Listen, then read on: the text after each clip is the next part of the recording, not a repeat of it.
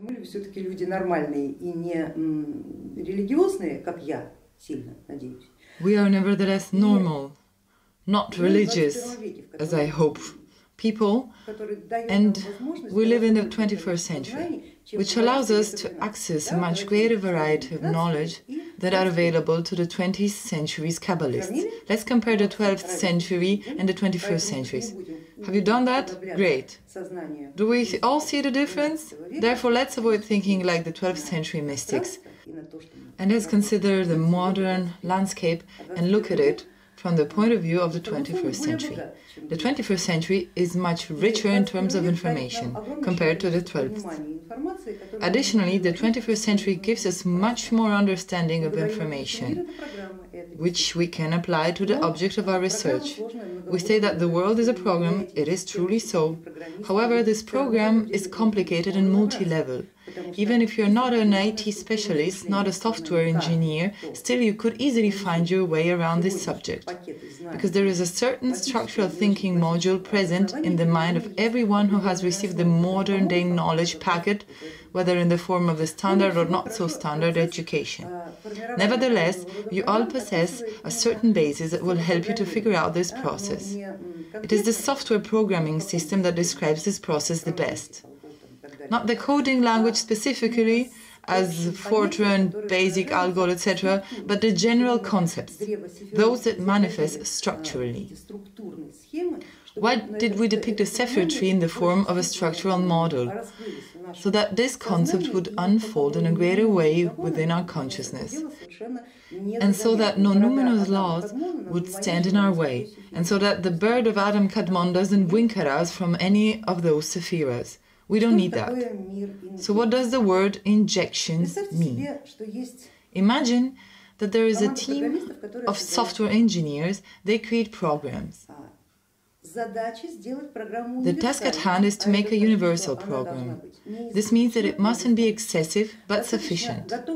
It should be sufficient in possessing complete packets of algorithms, which would allow the program to achieve desired results as quickly and as energy efficiently as possible. It's simple. Your laptops, computers and smartphones are stuffed with these types of programs. And every one of them works just like that. And a functionally best program would abide by these criteria. But in order for the program to be created, it must first pass through all stages of the development process. Here, the Sephiroth tree is a detailed model of the development stages. The world of Yetzirah, which we are already familiar with, is the final version of the program. It is what we see. And if we are not software engineers, we aren't able to influence its efficiency nor its capabilities. Sure, we could upload some additional programs, some additional modules that will allow the program to work faster, better, possibly with a little more efficiency, and be more energy efficient. And yet, the program will not stop being a program. It will not stop doing what it is designed to do. It can only do it either with more efficiency or with less. It is the same in the human world. In the world of Yetzirah, which we have visited, the life of a human is bound by limits and certain frameworks. Those who have a different physical body structure, such as those with 3 legs and 2 heads, don't live in our world. Because this particular program is not meant for them. Those who travel by teleportation don't live in our world. They may visit, but they don't live here. Because this program is not meant for them. This world of Yetzirah is not meant for them. Although this sorting would take place particularly in the world of Bria. The world of Bria houses programs that are made for all. For those who can teleport in the world but shouldn't do so in ours, for those who have 2 heads and 3 legs but should enter other worlds, and so on. In the world of Bria, programs are made for a multitude of worlds. Why are they all made in one place? Because all worlds within the tree must function absolutely synchronously. They must mutually support one another. And nothing should be causing disturbance. We also found the same principle in the reflection of the Yetzirah world. All of the arcana must be equal to one another. And if one begins to outweigh another, let's say the 19th arcana, then to compensate, the resulting 18th and 22nd arcana will immediately take on a certain compensatory burden. This compensatory burden will be reflected through the 22nd arcana as well as by the 21st and the 20th arcana, which in its turn will involve the 17th arcana.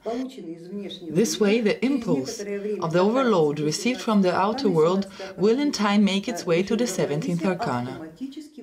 And the 17th arcana will turn on the mode of balance, thereby straightening you out automatically. This way a person will not get taken out of a certain frame of existence, but will always have a fate that relates to their personal preferences. And only someone who has experienced everything, has lived through everything, has eliminated all vulnerabilities that would upload the lower arcana of the sublunary world without his knowledge, can allow himself to take charge of the 17th arcana and enter the world of Bria. In the world of Bria, this person would have the agency to, if not make the injections, then at least start comprehending the nature of injections. We will be discussing in great detail how these programs are created in our General Theory of Magic course, but since we are already entering the world of Bria, I will touch upon this subject in terms of what goes into building a program. When the software engineers, I will repeat myself, make these programs, they understand that their entire work must go through several necessary stages. The first one of which is to create a tree of current reality. That is so to say a rough sketch. We could imagine it is just as a draft that depicts what it is that we actually want, what it is that we need to achieve, a statement of work for the entire system. Not only meant for this world what we live in, but generally for the system of all worlds, describing why it is needed. And then the team breaks up in groups. We know these groups under the term pantheons. Each pantheon takes its own scope of work, its own chunk of work. They isolate their project for some time from the work of the other programs to preserve the integrity of the experiment and begin working on their task. The tree of current reality is a small technical task of a certain size. The pantheon is faced with a specific task, to develop a program which will work according to a certain principle, such and such. Another team works on another principle. The next team works on yet another principle. And every one of the teams is designing, working on their own task at hand. At some point, they get together, compare their results and draw conclusions. And then they go back to their laboratories. It is worth mentioning that none of the teams get their technical task out of their own head. All of these objectives are parts of one common task. They're all provided the main statement of work. The common statement of work comes from the higher world of Atzilus. For now, we find ourselves in the world of Bria, where smaller programs are being designed, where the creation of small-scale realities takes place. In this case, our world we live in, the world of humans, can also be considered a small-scale reality, if we take a relative look at the great multitude of all other worlds. But nonetheless, this world exists along with all others. And this means that all the processes that take place here must transpire synchronously to others, and this must be taken into account. This consideration occurs within the sphere of Sephiroth, which we are yet to get to know. It can be found in the middle of the tree. If you see the tree in front of you right now, it is right there in the middle, Sephiroth, beauty. And it is in essence the center of our entire system, which mirrors planetary projections. We spoke about it at the very beginning. The system that we work with is not geocentric. The Earth is not at its center. It is heliocentric. The Sun is at the center. Here you see how it works. So what does the team of software engineers do next? Once there is a sketch of the tree of current reality, the question arises: what parts should stay and what should be changed? This is the way the system operates, and it doesn't always meet the technical requirements. Let's say that at the beginning stage it is crude and buggy, and it never meets the requirements. Which is why we look at its performance and realize that, well, we don't like this part here, we don't like this part here, this one thing is not in sync, this is crooked, and this doesn't fit. All in all, this program is not functioning well, and sometimes it doesn't work at all. Instead of deleting the entire system, as unwise programmers would do, one can subject the system to reprogramming. And for this, there is a method that consists of a sequential introduction of injections. What is an injection?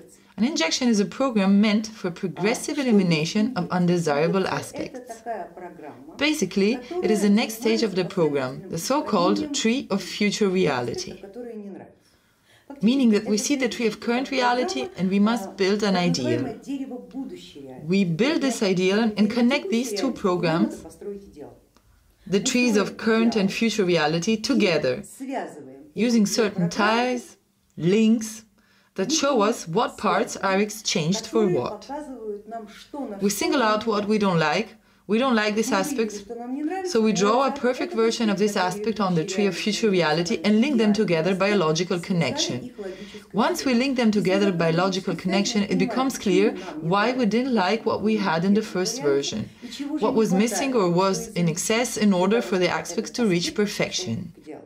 Thereby, in the world of Bria, everything is fragmented into the smallest parts and each piece is looked at separately. And this separation from the general process allows us to see how this static, isolated piece differs from the ideal. In essence, the world of Bria, the world of injections, does exactly that. Identify the vulnerability, compare it to the ideal, identify what is not desired, what the difference is, create a program which is known as an injection. The function of an injection is to correct, to bring a malfunctioning program to an ideal. But how do we know which injections will work and which won't? We agreed that we are designing programs from scratch. And this means that besides having access to the constants, we really don't have access to any other databases in which these problems have possibly already been solved. The constants are, I repeat myself, the world of Absolute.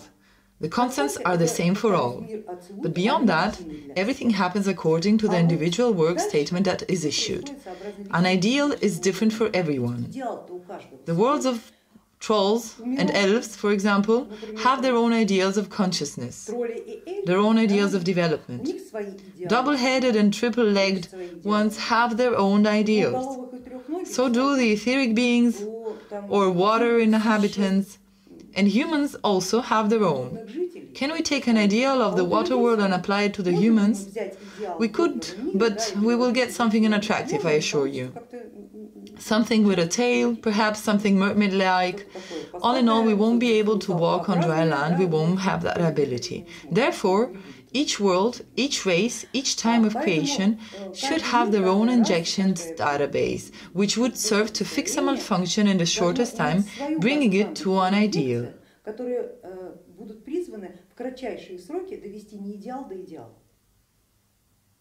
The next step, all created injections are taken and applied as needed.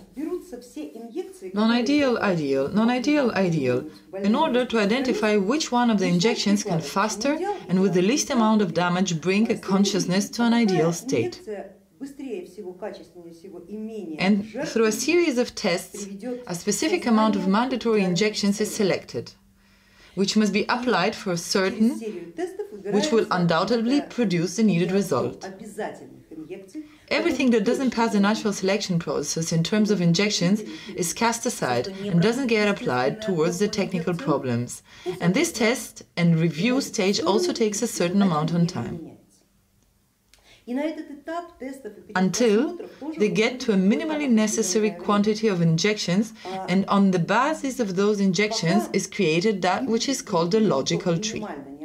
Количество инъекций, и на базе этих инъекций уже создается то, что называется логическое древо.